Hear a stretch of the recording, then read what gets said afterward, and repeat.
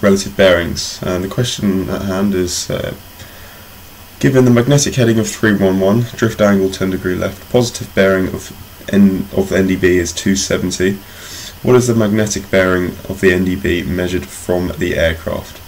Okay, for some people this might seem blindingly obvious, if you're a little bit like me, it didn't jump out at me so much, but this is a very simple way to get your head around it. This question is actually very easy, and once you've done it you realise how obvious it is, but I find this method is the easiest way to get your head around it. So what you're going to need is your square protractor, paper and a pen, and that is all.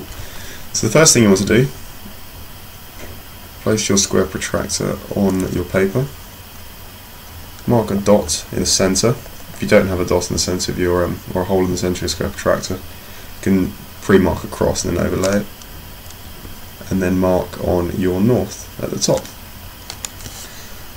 Leaving your square protractor there, the next thing we want to do is measure our magnetic heading of 311.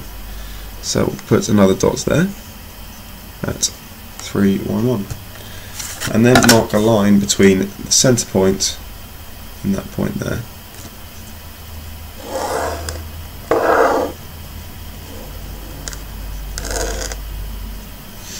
Okay, so that is the magnetic heading of the aircraft, so I'll just draw on a quick sketch of the aircraft there so you can see that.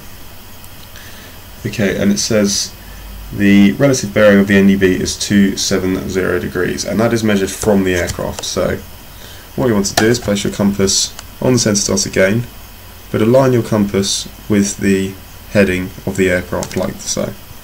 Okay, and it says the NDB is at 270, so at 270 put a point on there, and again draw a line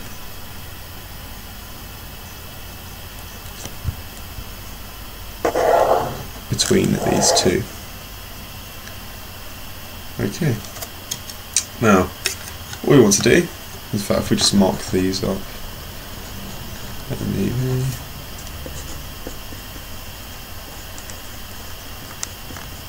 aircraft. What we want to do now is place your compass back on the centre dot and again align it with north,